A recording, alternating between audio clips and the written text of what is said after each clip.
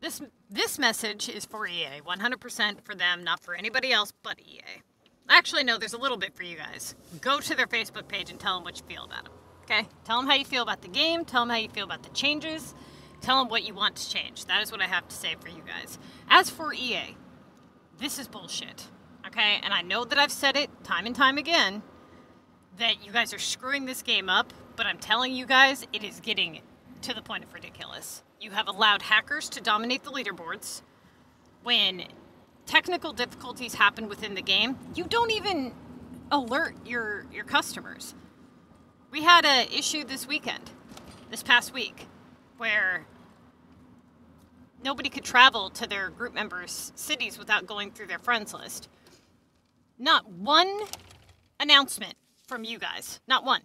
Within 2 minutes of it happening, I had a video up telling people that it was an in-game issue. You guys never put anything up. That is bad customer service. That's just bad business move altogether. Like, in general, you guys are doing real poor at the business side of things. I don't know who you have running things up there, but they're failing miserably, okay? Positive changes to the game would be keeping people intrigued with the game, not making them annoyed to the point where you think they're going to pay you more money, because that little stunt that you guys are trying to pull, it's backfiring on you miserably. My guide has allowed people to look like hackers when they play legitimately. My guide has allowed people to buy an enormous amount of stuff within 1 to 2 years on the guide, to the point where they have no use for the game afterwards because they're doing so well. Now, unless you guys start adding more content, you guys are going to start losing a lot of players, okay? I actually like the game. I've actually played the game for 8 years, but you guys have absolutely destroyed it the past 2 years. I don't know what you're doing with the Contest of Mayors, but I'm telling you guys, when people win and win and win, they don't have incentive to play when they've already bought in everything. Think about it like this. We're not all Smith. We're not all sitting here with 2 platinum keys, bankrupt. Some of us have 9,000 platinum keys, 40,000 Sims cash, and our maps are stacked because they follow my building guide. They have nothing to work for now because you're not putting out new content. All you're putting out is mayor's passes and ads and ways for you guys to get more money, not ways for people to entertain themselves, right? So for example, you guys recently added a transportation building as a 4-pointer. I had suggested that about a week or 2 prior to you doing it. Now, notice how that was the one time that people had a positive feedback for you guys? Any bit of positive feedback for you guys? They were actually able to purchase something within their menu that wasn't a stock item, that wasn't something that has been here for 8 freaking years. And they were able to use those resources that they worked so hard to get. Do you know how hard it is to play the Contest of Mayors competitively? Have you guys ever actually tried doing it? Because from what I see, you haven't. You have people like Smith that don't play the Contest of Mayors competitively, and when they do play the Contest of Mayors, they play like absolute jackasses. Do you know what it takes for somebody to play the Contest of Mayors competitively? I'll tell you. It takes full time. Full time, 24/7, setting alarms, checking assignments, paying the cash, busting your butt, picking the assignments properly. It takes a lot of hard work to win. And now it is impossible.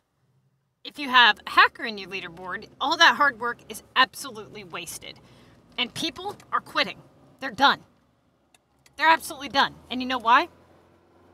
Because they have to look at what they're working for. They're working to buy the same crap that they've been buying for 8 years. What can we buy with the items that we're getting? The gold keys, the platinum keys, the cash. What can we buy with that? Nothing new. Just the same shit you've been giving us for 8 years. What? You give us some crap-ass trees and some flowers that you call flowers that look like a graphic glitch? They don't even look like flowers. I don't know why you even call them flowers. I mean, the flowers in Minecraft look more real. It's absolutely ridiculous. Spit to the face, really, is what it is. And you guys just keep making the game worse. it's really not that hard to understand what are positive changes and what are negative changes. When you add things like the canisters assignment, you're not out to make it more enjoyable for the players. You're out to make it more annoying for the players so that they'll pay you money to not be annoyed. So that they'll pay the Sims cash to open the canisters for their assignment so they get those points. That's a bad business move. Because here's the thing. Black Friday just ended. There's no pass this week, right? What reason exactly do people have to bust their butt anymore and work for all this stuff? The people on my building guide, they filled their maps 10 times over again with all the stuff they needed, and they still have stuff left. They still have resources left they couldn't spend. And you know what those resources are to them now? Useless. Unless you put out new stuff, they're useless. Why would they work to earn more resources they can't do anything with in a competitive setting where it is not fair? Where people are hacked? Not very smart, huh? You're losing all your players. You know, here's what you guys should do. And you may not like me, and that's okay. But I am right about this, okay? Take it from somebody who has actually played your game for 8 years and extensively studied the people that play it, you guys, the game in itself, all of it. Just take it from somebody who actually plays. You want people to like your game? This is what you do. First, you fix the chat button, okay? Because that's bullshit. Making people only be in their capital to see what people are requesting or traveling to group members, that's ridiculous. You can't expect people to be intrigued or enjoy your game when they can't even travel to people's cities properly. When you have technical difficulties, put an alert out to everybody and let them know that you're working on it. And better yet, how about you guys actually credit people when you screw up? Like, hey, I don't know, if our friends list is down for 2 months like it was last time, how about you guys send people a little bit of cash to make up for it? Maybe nothing super fancy, but at least something, right? Do you think it's going to kill you? It's an in-game currency. It comes back to you. It's not costing you anything to make an effort. In fact, it would actually do you better because people would be like, wow, these people actually kind of care about their players. They'll make it right. So I would like to invest into this game because I know that if something goes wrong, then they're going to fix it, they're going to inform us, they're going to credit us, right? You guys don't do that, though. You guys just ignore people, you ban legit cities, you don't credit anybody anything, and you do a piss-poor job, really, of all of it. Okay, another thing. Aside from the chat, because that's a big one. That really needs fixed. Like, that should have been fixed already. It should have never happened. Is the contest of mayors. Fix it. Get rid of the milestones. Get rid of the streaks. Go back to the old way of things. Make it to where hackers can't dominate the leaderboard, and you just have a list. That would be the best way to go about it. Okay? Epic projects. Put some new styles out, please. Seriously? And I'm not saying new categories. I'm saying just the styles. The categories you already have, add some new styles. Even one style to each one would be something new. Anything new. And you know what? People will be like, I don't have that one. I'm going to try for it. They'll build their epics. They'll do more epics because of it. Which means they'll play more, right? They'll donate more. It'll cost them more. But at least they're getting something positive from it. The categories. Transportation. Education. Gambling. All the categories, really. Add some new buildings that can be purchased. When the holidays come up, put up some buildings that are not in circulation for 8 years, okay? Because here's the thing. We have no reason to work for platinum keys or cash or anything. There's nothing new for us to buy. We're bored. We're sick of looking at the same crap. If the only new stuff we get is from the contest of mayors, that's not incentive enough to play. I mean, it's enough to play not competitively and just do for the pass. But when you hate an entire pass, that means you just take 2 months off? Like, come on. 45 days, whatever it is. So if you want to keep people intrigued, bring out some new events. Yeah?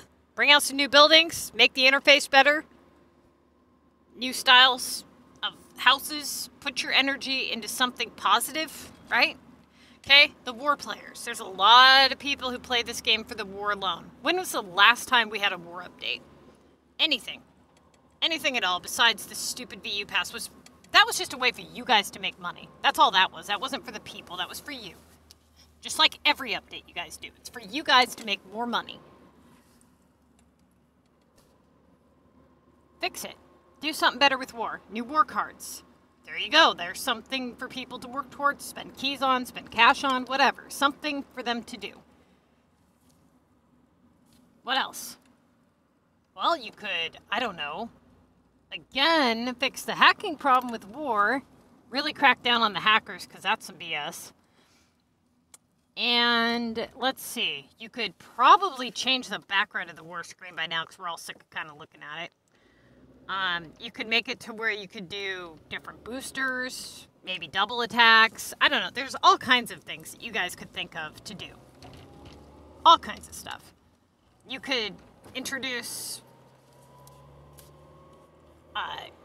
groups like community groups for war. Like, because, for example, a lot of people, they have an entire community of groups. So they kind of switch players out. Like, okay, they've got like 10 groups for people. And they all just bounce around.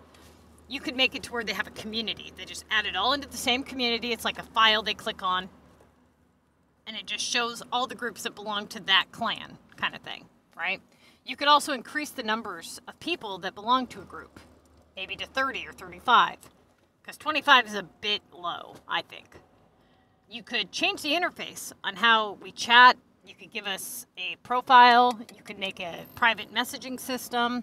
There's all kinds of things that you guys could do that are not even hard to do. They're not. They're not hard to do at all. Other gaming companies do it all the time. And you guys are failing miserably. We can't even see the chat button when we leave our city. How absolutely ridiculous is that? It's 2022. And we can't even see the damn chat button when we leave our city. We can't even click on the members list and just travel to any member's city from anywhere. Which is what we should be able to do. We shouldn't have to travel all the way back to our capital map just to see a member city. We shouldn't. That's ridiculous. It's a waste of time, especially when you spend half your time on the loading screen anyways. Now you're out there shopping on global because that's all you can do on this stupid game because you guys can't find anything you need on the global market, so you spend hours out there on it. And now you can't even see if anybody needs anything in your group while you're out there because you can't see the fucking chat button. How ridiculous is that? I mean, come on. If the goal is to make this game fail miserably, you guys are succeeding. And like I said, I know you don't like me, but I'm right. I am right. Trust me on that. If you would listen to me and take anything that I've said, even just one of the 20 million things I've told you guys to do, just one, and actually do it right, I'm telling you guys, you would start seeing positive feedback. Positive, not negative, positive. Everything that you have done, you've gotten negative feedback on your Facebook page, on your Twitter page. No one is congratulating you guys. No one is saying, thanks, guys. We appreciate that. Every single update, every single time you screw with something, you get negative feedback. Why do you think that is? Why do you think that is? Because you're pissing people off. And you're losing a lot of people. I mean, think about how many people have multiple cities, multiple feeders. How many people do you actually think are playing the game versus one person has like 10 cities? And why do you think they have so many cities? Why do you think that is? You think it's because they enjoy playing your game so much that they can't get enough on one city, they have to make another? No. It's because they are stuck.